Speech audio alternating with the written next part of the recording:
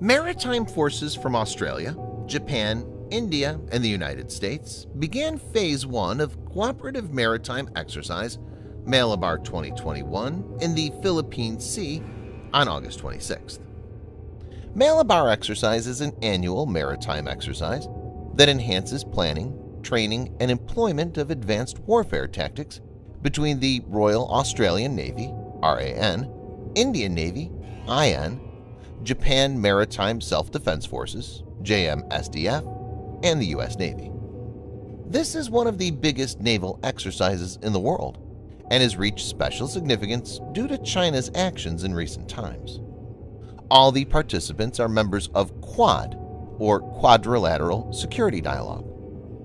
In this video, Defense Updates reports on why Australia, India, Japan, and the U.S. joint naval exercise Malabar 2021 is significant.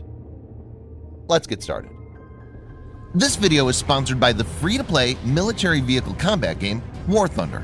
We talk a lot about military vehicles on this channel, but what about trying them out for yourself? In War Thunder, you can choose from more than 1,200 playable vehicles from the 1930s to the 1990s and go to battle on more than 80 theaters of war.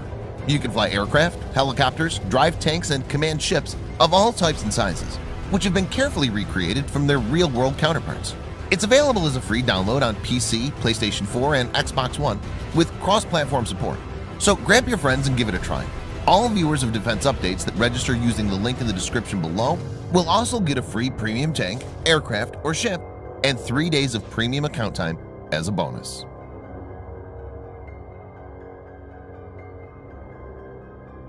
The Quadrilateral Security Dialogue, QSD, also known as the Quad, is an informal strategic forum between the United States, Japan, Australia, and India that's maintained by semi-regular summits, information exchanges, and military drills between member countries. The dialogue was initiated in 2007 by the then Prime Minister of Japan, Shinzo Abe, with the support of the then Vice President of the USA, Dick Cheney, the then Prime Minister of Australia, John Howard, and the then Prime Minister of India, Manmohan Singh. The dialogue is paralleled by joint military exercises of an unprecedented scale, titled Exercise Malabar. In a 2021 joint statement, the spirit of the Quad members described a shared vision for a free and open Indo-Pacific and a rules-based maritime order in the East and South China Seas, which Quad members state are needed to counter Chinese maritime claims. The 4 Quad members have played a major role in purposefully redefining the Asia-Pacific as the Indo-Pacific to deepen trans-regional ties between the Indian and Pacific Ocean areas, and to, in their words, deal more effectively with the rise of China, the Middle East, and Africa.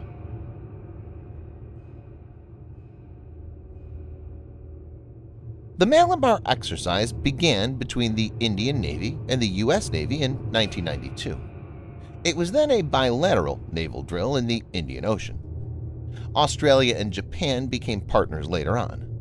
But while Australia moved away due to Chinese sensitivity, Japan became a permanent member of the exercise in 2015.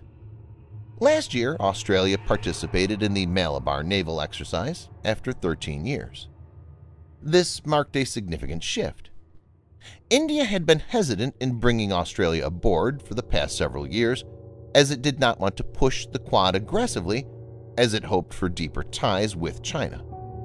But things changed since last year, when in June 2020, the PLA and Indian Army clashed in Ladakh's Galwan Valley, and Australia faced China's ire for asking for thorough investigation on COVID origin. The alliance has now reached a stronger consensus when it comes to dealing with China.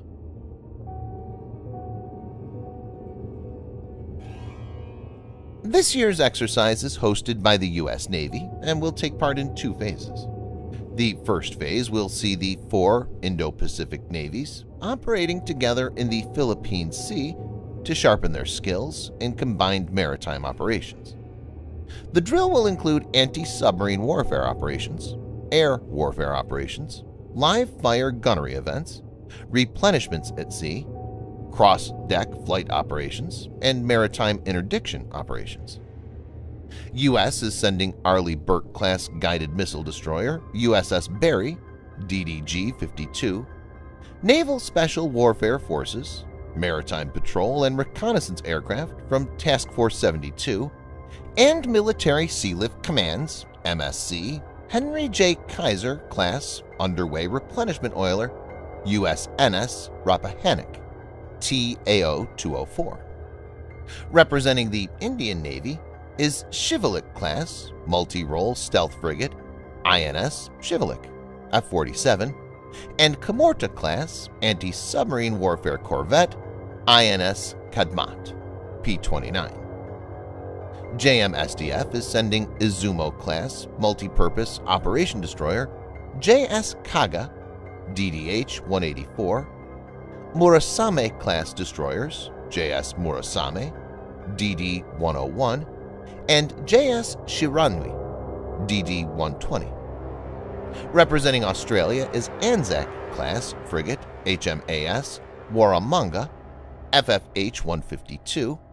Maritime patrol and reconnaissance aircraft are scheduled to include an INP-8, JMSDF P-1, and US P-8A.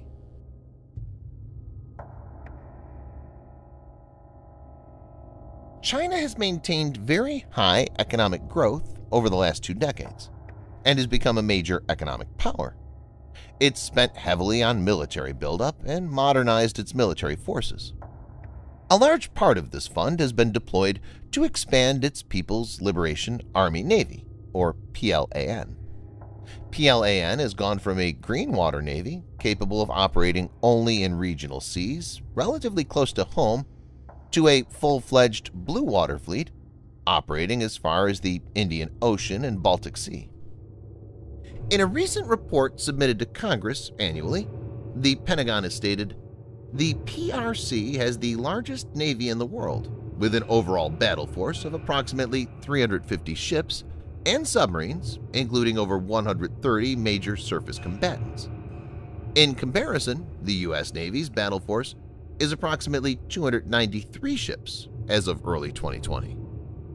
Speaking at a press conference, Deputy Assistant Secretary of Defense for China, Chad Spragia, said that China was on course to expand its fleet to 360 vessels by the end of 2020. The PLAN is being used as a tool by the Chinese Communist regime to push its expansionist policies. Malabar exercise aims to strengthen the integration between the 4 nations and is being seen as a crucial counter to China. Thanks for watching. Subscribe for more videos like this. Hit the like button if you find the video interesting, and kindly provide your feedback in the comment section. This will help us improve.